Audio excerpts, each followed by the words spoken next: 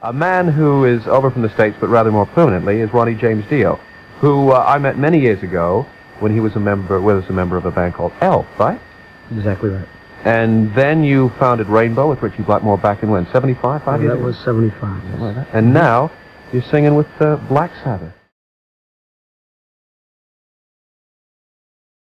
He said in an interview on MTV saying that you mentioned that the Black Sabbath, the original Black Sabbath was the main band in heavy metal. And it was the influence in all other heavy metal bands. If you can say something else about it. Well, only that that's very true. It's for me to say that. I'm in the band Black Sabbath, but I remember when I was in another band, and the band Black Sabbath was Tony, and Geezer, and Ozzy and Phil. And I was very influenced by that because it was the most natural music that I had ever heard. It was music that was being made by people who, as I mentioned before, who just make music from their heart and from their head. So it was so different for me. It showed me that I could make music too, or that anyone who didn't go to, say, music school could make music. That was how important Black Sabbath was. Going back to the message that our friend in the front row here talking about. What's your name, Darwin? E. Rock. Okay. You got it, Darwin. You're wonderful. The reason that they made the music was not to have a message for anyone. Geezer has already told you that if there is a message, it was their beliefs, and their beliefs were that we don't think that anyone should do evil things. They don't think that anyone should make war.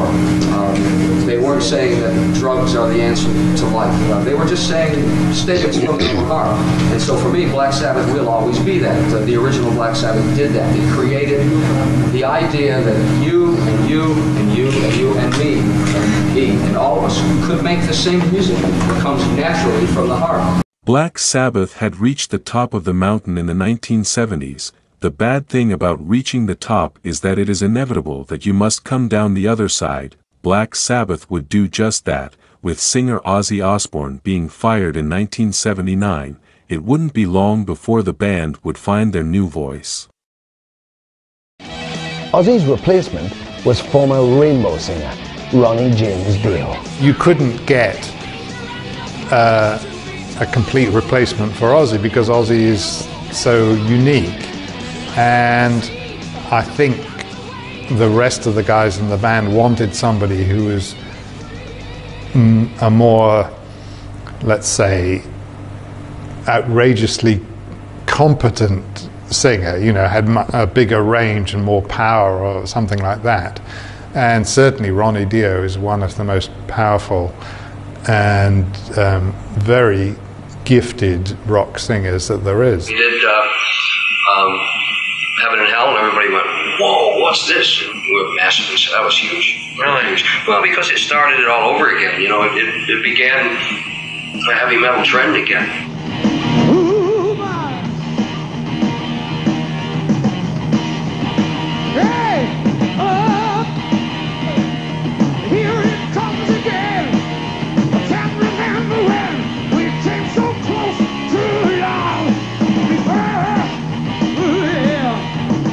It worked great. I mean, straight away it was like life into the band again by just bringing somebody new in, and the sparkle was there again, and it was really exciting. Everybody was like really ready to go again by whom somebody put something into it. When you're good at what you do, there's always someone out there who wants to do it with you.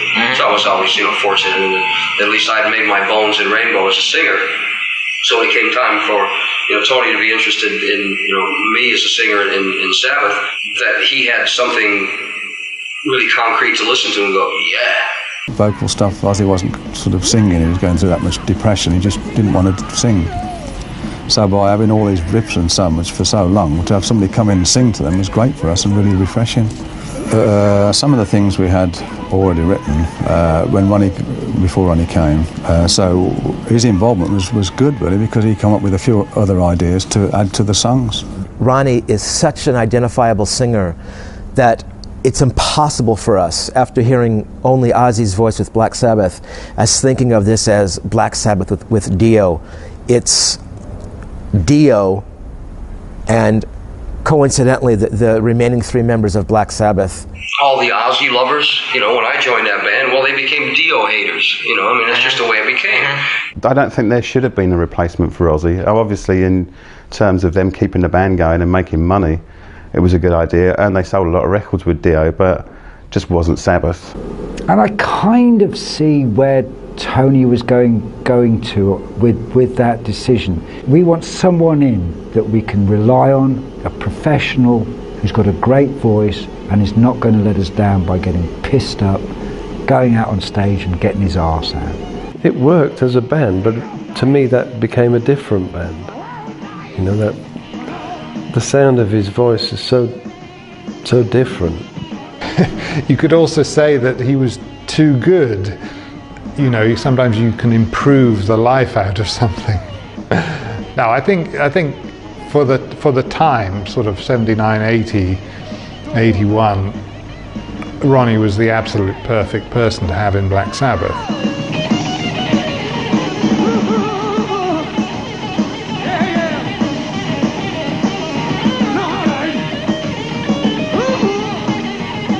Now, Ronnie James Dio, perhaps on paper, wouldn't have appeared like the ideal choice to front Black Sabbath. He'd been sacked from Rainbow and was toying around with some other musical things and didn't really know what he was doing, and they got a call and they hooked up. The strange thing is, somebody reminded me recently, the person who suggested Ronnie James Dio to Sabbath was Sharon Osbourne, or Sharon Arden as she was then. Now, whether she meant it as a joke, I don't know. He wasn't the Ozzy replacement. He was clearly going to make the band a very, very different band. Of course, the way he'd sing, he's a totally different singer to Ozzy, so the way he'd approach things was a lot more operatic, if you like, so it helped a lot for us. Suddenly they had a singer who could do things that Ozzy couldn't. Suddenly they had a career and a way forward. Suddenly they had a way forward that cut off the past. They weren't putting somebody in to be the new Ozzy. They were putting in someone completely different. And history tells us it worked. In many respects, it kept a band going that could quite easily have just fallen off the edge of the earth. You know, it kept them going. It kept the name Black Sabbath alive. So Ronnie Dio, in that respect of keeping Black Sabbath alive, is a very important person. He was a good choice, but he wasn't Ozzy Osbourne. At the height of resurgence of interest in heavy metal through the new wave of British heavy metal in the UK, and Heaven and Hell comes out and is an instant hit. Heaven and Hell was the record that opened everything up for Sabbath. It really was Black Rainbow. In terms of it's the very best of Black Sabbath, the very best of Ronnie James Dio era Rainbow, combined them, locked them together and made it identifiable as this band now called Black Sabbath. It had rollicking, rolling anthems like Die Young, Neon Night. It had huge, sprawling epics like Heaven and Hell itself, Children of the Sea. It was a magnificent piece of music. And to my mind, musically, the best album Black Sabbath have ever made. This guy has created a slightly different sounding Black Sabbath, but one that's no less appealing. He brought baggage with him. He was a known quantity, but he certainly did manage to add to the Sabbath legend without taking too much away. Ronnie James Dio was a good choice to replace anybody, or to be himself. But he sure as hell wasn't Ozzy Osbourne, and didn't try to be, and that about him I admire. Didn't attempt to be Ozzy Osbourne. He kept his own personality. He did 2 albums with Sabbath, and I think probably the first one, Heaven and Hell, was a high point, perhaps the highest point since Master of Reality. I think Heaven and Hell is the best Black Sabbath album. I think it sounds the best. I think the songs are absolutely amazing. Ronnie James Dio is one of the greatest rock singers of all time, and almost anything he lends his voice to has a very classy sort of sound to it. He clearly had a lot of influence in the band, in the writing, the sound. He transformed Black Sabbath, and I think he transformed it from a dying band into quite a vibrant musical entity.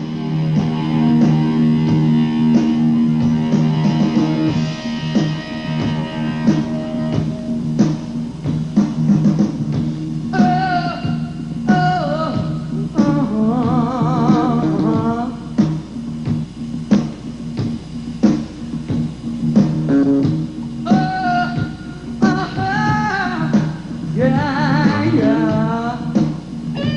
Well, I was still pretty young. You know, it was cool at the time, with heaven and hell and all that stuff, you know, but when I listen to it now, it doesn't really hold water. Like, I can still listen to Sabbath with Ozzy in it and still just get goosebumps, you know, but the Dio stuff and everything that came after that, it just wasn't working for me. It just wasn't Ozzy, man. You know, if they were going to continue on, they should have renamed the band something else or something. Black Sabbath without Ozzy isn't Black Sabbath.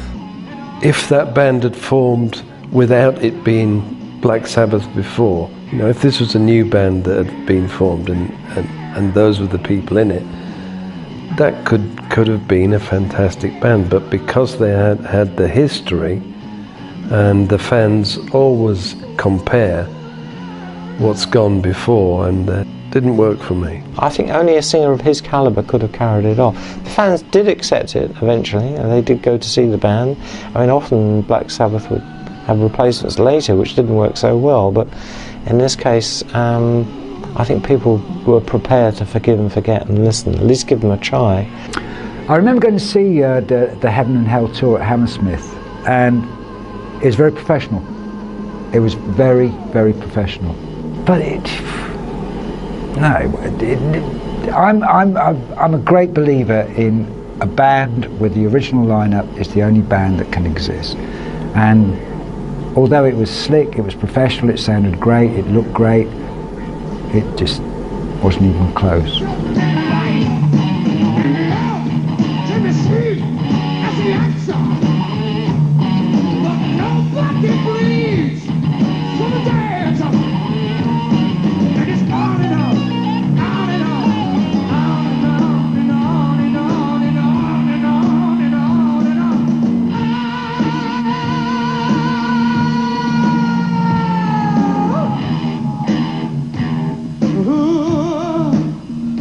The first kind of taster many people would have got for Heaven and Hell, Neon Nights, was the first single. As an introduction to the band, I thought it was fantastic because, I mean, it's so dramatic and it moves along at a great rate of knots. Neon Nights was an outstanding track from the first Dio album with Sabbath. Obviously, as an opening track, you have to grab the listener's attention, and I think it did that. Neon Nights was the opening track on Heaven and Hell. Now, the opening track of any album, especially an album as crucial as this one, with the change in lineup that Sabbath had, is vital. It gets people into the album or it doesn't. And as soon as you heard the opening rollicking, galloping chords of Neon Nights, you knew Sabbath were on a winner. It's an anthem. It was funny that around the early 80s, or late 70s, early 80s, certainly in Britain and probably most other parts of the world, rock music, or quite heavy rock music, was quite commercial. I guess it's as commercial as Sabbath get. I don't know what chart placing it got to. I think it did fairly well. You would get it played in discos and on the radio and on TV. It was quite acceptable for what we would call now like a heavy metal band to be in the charts and to be on top of the pops and whatever. They went from being more of a sort of straight ahead metal band to they developed this more kind of like more of a heavy rock sound, very melodic, still very heavy as well, over the whole album. But Neon Nights is a good example that, you know, they were heavy but very melodic, and evidently it was going to work. Die Young was a very clever combination of the best of Rainbow and the best of Sabbath. Die Young was a good song, one of the better ones from the Heaven and Hell album, and I think it worked because it was vibrant, it was fast, powerful, and fantastic vocals from Ronnie James Dio. It's very difficult to pinpoint what would be the greatest song of that era, but that's got to be in there, definitely. Die Young, fantastic song. If you're talking about a Black Sabbath anthem from the Ronnie Dio era, if you're talking about an anthem from the 1980s, this is it. Now, it was always going to be a problem to follow Heaven and Hell. Very few bands could have done so, and Mob Rules does suffer a little bit by comparison. It's a very good album, but it's not as good as Heaven and Hell. In a way, they made their great statement with Heaven and Hell. The Only Way was down after that. Although, having said that, Mob Rules itself, which was to feature in the animated movie Heavy Metal, which came out in the early 80s, plus Country Girl, Sign of the Southern Cross, these are very, very good songs. I know that I think Tony's quite proud of that album, but again, it was like, you know, maybe around friends, or maybe even in the offices where I was doing the the merchandising for them, you know, someone played it to me and it was like, yeah, okay. Ronnie was great on that. Tony was great on that. But for me, it wasn't a classic. Didn't really play it that much. You know, some albums you get, you just never stop playing them. That wasn't one of them for me. Clashes between Iommi and Dio meant that by the time the Live Evil album appeared, Dio had left Black Sabbath, taking a piece with him. First live album they'd ever done. They recorded it, went into the studio to mix it, and everything went wrong. Main reason being, Ronnie Dio on one hand and Iommi and Butler on the other didn't trust each other. I think we went apart in the beginning, or at the end, just because I think we listened to too many people around us.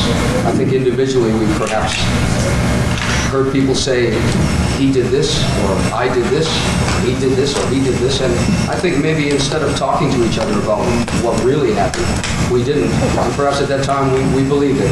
We've grown up a lot more since then. Too much, but we've grown up a lot more since then. And I think we were able to realize that a lot of the whisperings that were in our ear were things that we shouldn't have listened to. As far as going back in and mixing the album, I wanted to, but they wouldn't let me. I really wanted to go back in, but they wouldn't let me. That's not true at all. That's something that came from a source that really had nothing to do with us as individuals or as people. It was someone whose name we don't bother to mention because it's not important. But again, it was a matter of whispering in ears, and perhaps Tony and Geezer believed that Vinny and I were doing that, or perhaps Vinny and I might have believed that Tony and Geezer were doing exactly the same thing. It's not true. That's absolutely untrue. So you had a situation where Ronnie was convinced Iommi and Butler were going into the studio and turning down his vocals and turning up the bass and guitar in the mix. So what he started to do when they weren't around was go into the studio and turn up his vocals and turn down the bass and guitar. So you had this crazy situation where Ronnie would go in and instruct the engineer to do one thing, Iommi and Butler would go in at another time and instruct the engineer to do exactly the opposite. And this was confusion and confrontation going on. And it was clear there were major problems going on in the band. And it couldn't go on like that.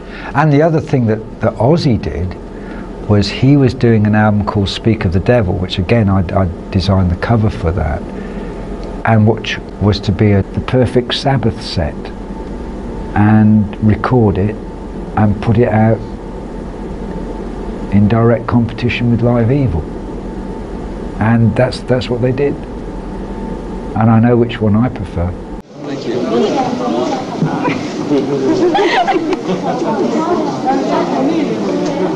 For me?